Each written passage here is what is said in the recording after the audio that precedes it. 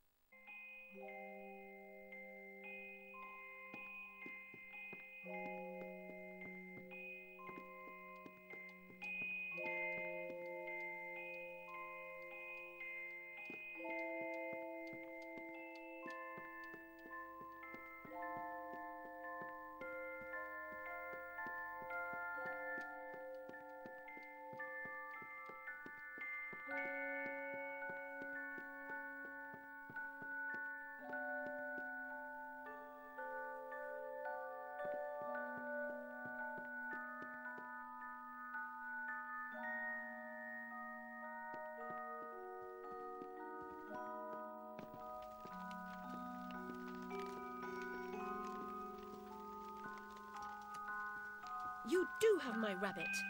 Forgotten your manners? And what else, I wonder? You abandoned it at Rutledge Asylum, my dear. We've been over this before. In a huff as usual, oozing with attitude and accusatory flummery, I've stolen her rabbit. Ridiculous pretext. She's here about the fire again. All the mad child wants to talk about. My report found her family dead by misadventure. She won't accept it. It goes on and on about her killing memories and her need to know the truth. The alleged truth is, the fire began in the library when the cat knocked over a lamp. The blaze trapped her parents and sister upstairs. Sister Lizzie never even unlocked her door. Died in her bed. The guilty cat always sets her off. She denies it. Makes no sense. It can't be, etc. Agreed. From the outset, Alice was my candidate for the pyromaniac. The girl had a fixation with fire. And I once remarked that I thought she might have had a larger role in causing the tragedy. Some sort of psychotic episode.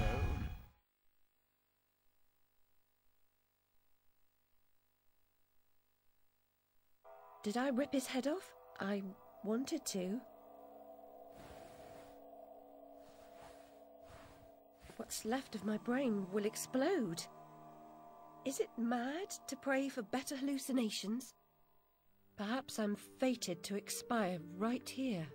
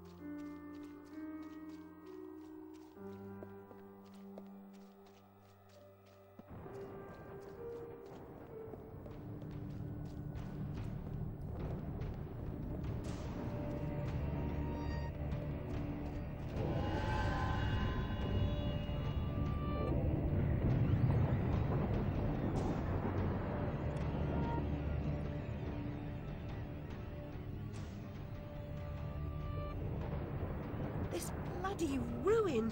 It's corrupting all of Wonderland. Seeking refuge from the wicked world? Perhaps things only look like they've gone to hell.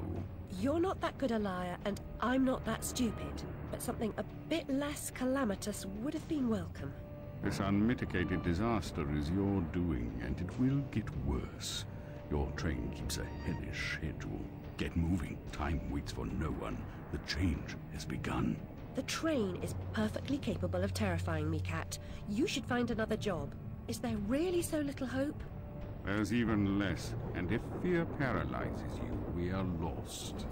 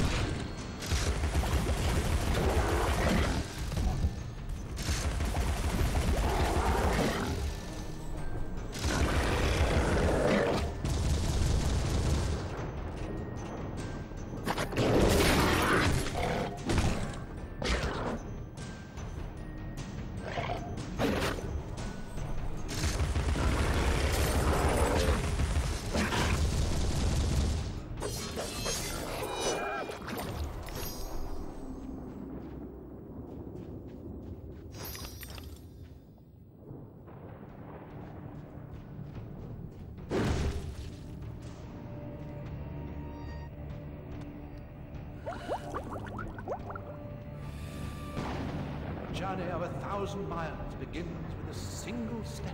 A single step off London Bridge could end my journey. Failure was your epitaph. I'd hoped you were more courageous.